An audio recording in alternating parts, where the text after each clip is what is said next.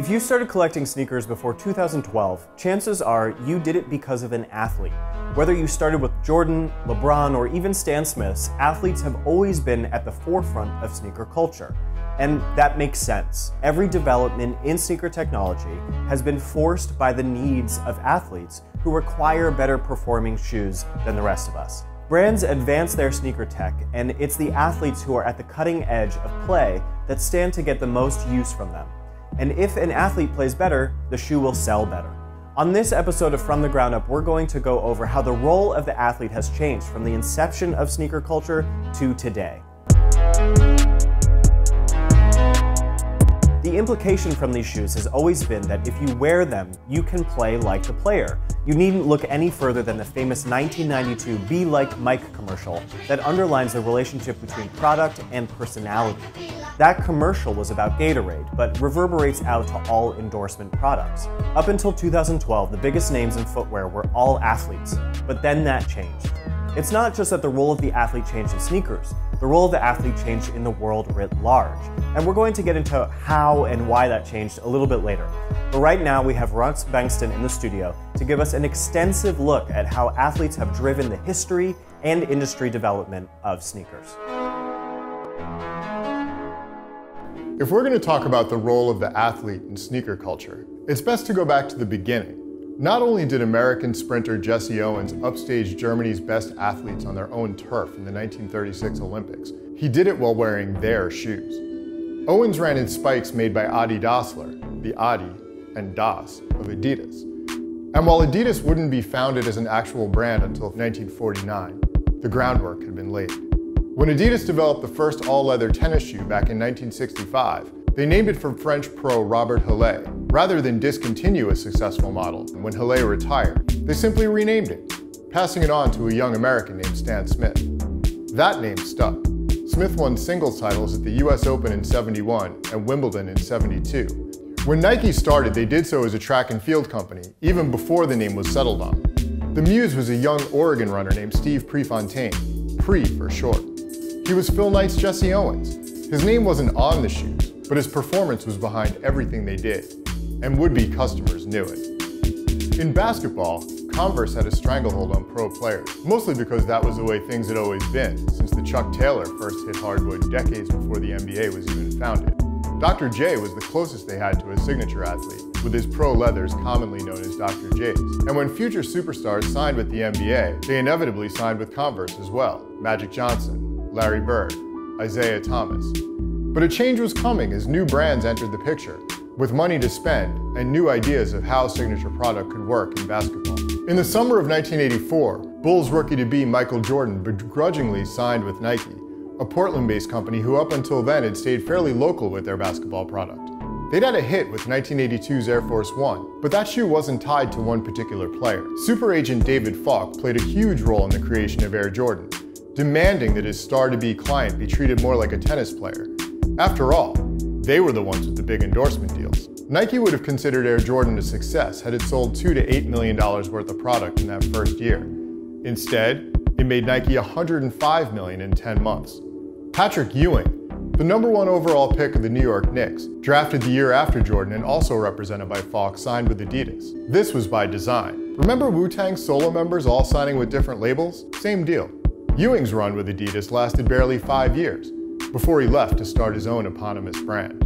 Around the same time, Converse rethought their own approach, marketing their own stars with the introduction of the Weapon in 1986. They put pretty much everybody in one commercial, a rapping-themed one featuring Magic and Isaiah, Bernard King and Kevin McHale. It ended, of course, with Larry Bird, the reigning MVP. But even they couldn't stop Nike. After Jordan came Barkley and Penny and Peyton and Pippen. Jordan's model became the norm. Nike even pulled in multi-sport athletes like Deion Sanders and Bo Jackson to sell cross-trainers, a new do-everything category that Nike had created from scratch, thanks to a young designer named Tinker Hatfield. Nike defined the 90s, but Reebok, who had previously put a scare into Nike with their aerobics product in the 80s, made inroads. They signed 2 #1 overall picks, Shaquille O'Neal in '92 and Allen Iverson in '96, both of whom made impacts on the cultural side equal to, or maybe even greater than what they did on the court. By the early 2000s, signature basketball was reaching its apex. Nike paid $90 million to sign high schooler LeBron James in 2003, and signed former Adidas signature guy Kobe Bryant the same year. Adidas, the ones who started all of this, became symbols of the decline of athletes as influencers. Bulls guard Derrick Rose, after becoming the youngest MVP in league history, was plagued by a seemingly endless string of injuries. Magic center Dwight Howard, who seemed like he might become the next Shaq, just didn't find an audience. He could fill a stat sheet, but no one wanted to buy his shoes.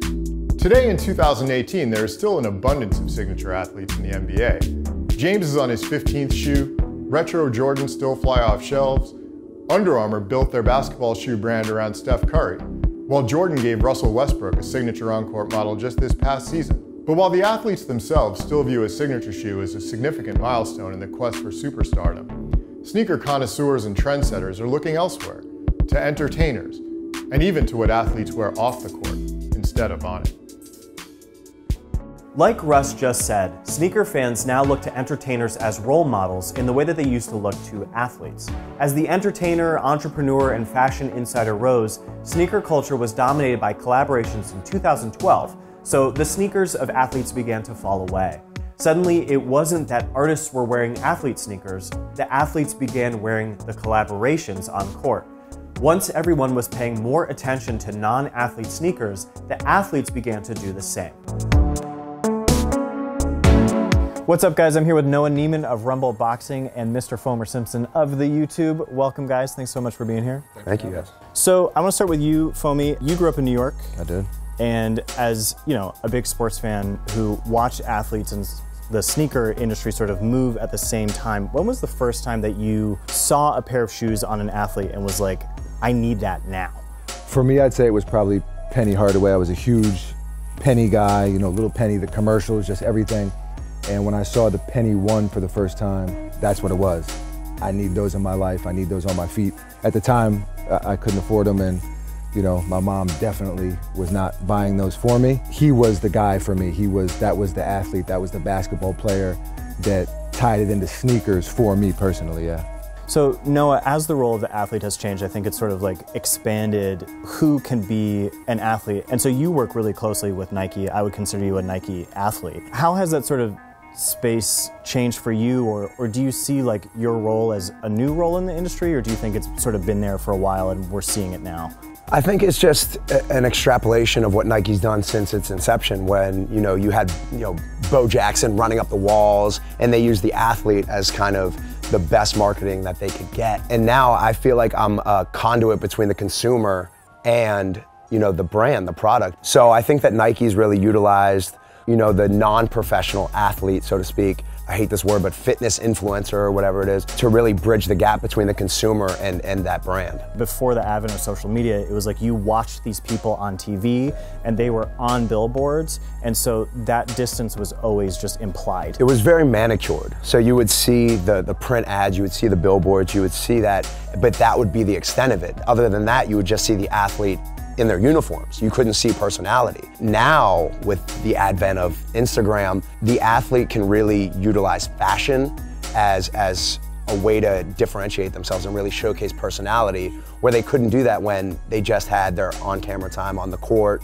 or in a manicured, ad. Foamy, you do a lot with like the technical aspect of sneakers and like checking out to see if this newest basketball shoe works well, right, as a shoe. What have you seen change in the last couple of years from a product perspective as the role of the athlete has changed, if anything?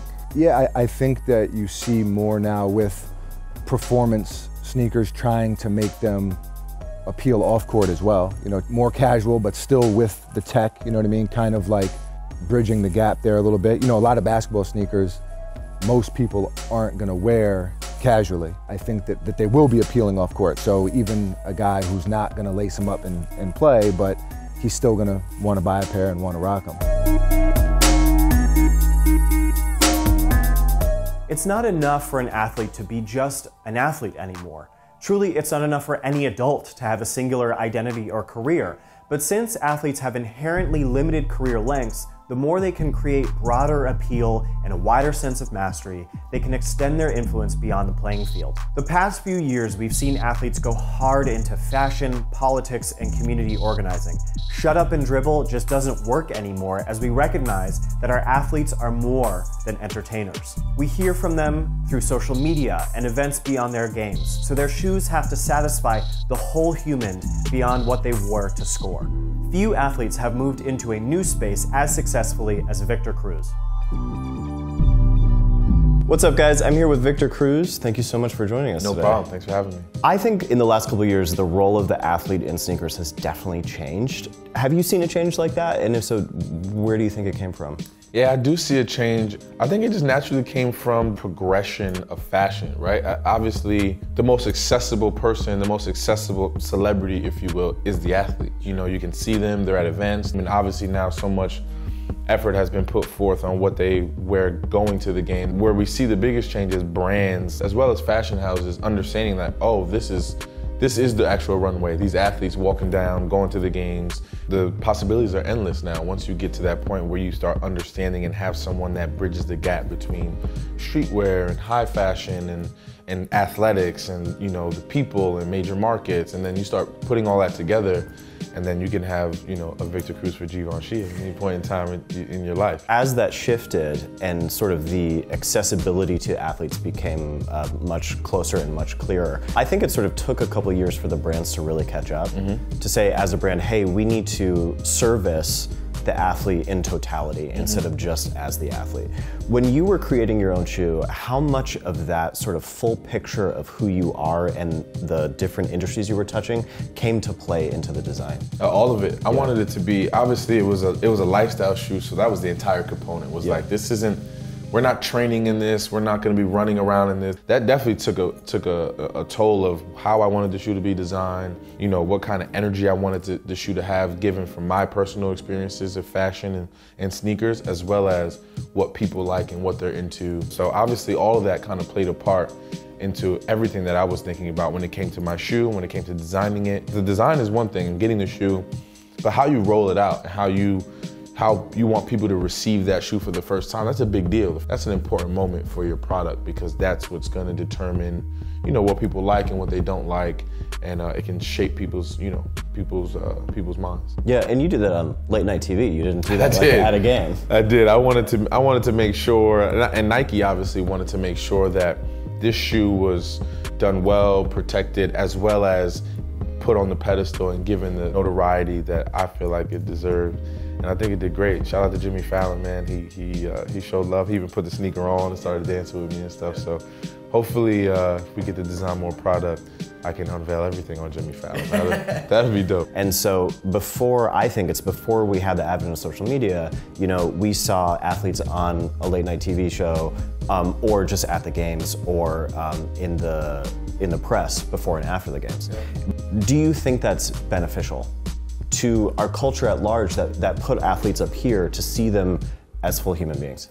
I think it helps. I think the athlete loves it, right? Because now you don't have to be the LeBron James or the Steph Currys of the world, or, you know, Kevin Durant's of the world to get notoriety or to be seen. You can have a following on Instagram. You can have a personality. You can show, you know, what type of person you are, and that can garner interest from either brands or just, you know, people that just want to spend money on you because they got to know you better, and they're like, oh, we can market that, we can use that. Something like J.R. Smith, obviously everybody knows him and knows who he is, but because of his personality, him joining up with Supreme for the NBA collab was perfect. There could be no other person that can embody what Supreme was trying to do.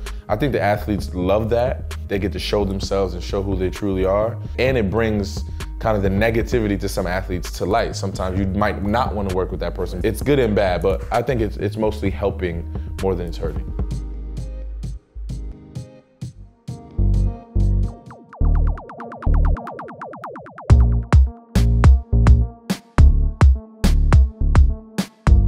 The relationship between the athlete and the sneaker industry changed dramatically between 2012 and 2018, and nowhere is that more evident than in LeBron's signature sneaker line. LeBron's signature line really shows the tension between function and fashion, and how they finally came together earlier this season. So if you start with the LeBron 8, obviously these shoes flew off the shelves, especially we're looking at the South Beach. You know, this is one of those shoes that has maintained its value throughout the years, continues into the LeBron 9 through the Big Bang. But then it was the LeBron 10 where things started to change, and that's when collaborations and entertainment sneakers really started to pop off. So then we move into the LeBron 10. And of course, there were some colorways that really popped off, especially the corks and these Scooby-Doos. But what was really interesting about the shoe is that they really went into this futuristic thing. You know, it's all smooth, it's all sort of flat. Customers are being primed to really enjoy a rich, retro look. And that's the opposite of what is happening here. What's sort of interesting and unfortunate, and sort of the point of all this, is Nike really doubled down on this futurism aspect. So we get the 11, we get the 12, and once again, you know, it's sort of stepping away from what the customer has really been primed to look for over this era of sneakers. It doesn't really get any better until we get to the 15, and this is by design. Nike really let the customer lead rather than trying to lead the customer. It becomes really clear why the LeBron 15 worked, and it's because they used outside eyes and started to really pay attention to style rather than just performance. And who better to help them out with that than Ronnie Feig? Ronnie has been one of the most prolific collaborators from the last decade, and so they brought him on to really help make this shoe work. When you look at what makes these shoes work compared to, say, the 9, you know, what was working about the 9 is that it felt like a real basketball shoe that was also had all the details that got lost in the 10, 11, 12, 13, 14. Instead of continuing to go down that road of basketball, obviously the LeBron 15 is at the top of what it means to be an athletic shoe, but it's really about the look. Like we talked about before, moving the athlete into the entertainer space, seeing them through more than just on the field or on the court, we need more from these shoes than just performance. With the LeBron 15, we're finally seeing Nike embrace LeBron James, not just as an athlete, but as a full lifestyle brand. It's taken off in the market and really started a new generation for LeBron's signature line. We're finally seeing brands recognize that the role of the athlete in 2018 has changed from the way it's always been, as the culture has expanded the role of the athlete in our wider community. As the world shifts, we can no longer pretend that athletes are just athletes, and so we want more than a technical sneaker if we're going to take a piece of their legacy. That's it for this episode. If you guys liked what you saw, don't forget to like, subscribe, and leave a comment down below with the first signature sneaker you ever bought. We'll be back in a couple of weeks with our next episode all about hype. I'm sure you guys have a lot to say, and we look forward to hearing back from you.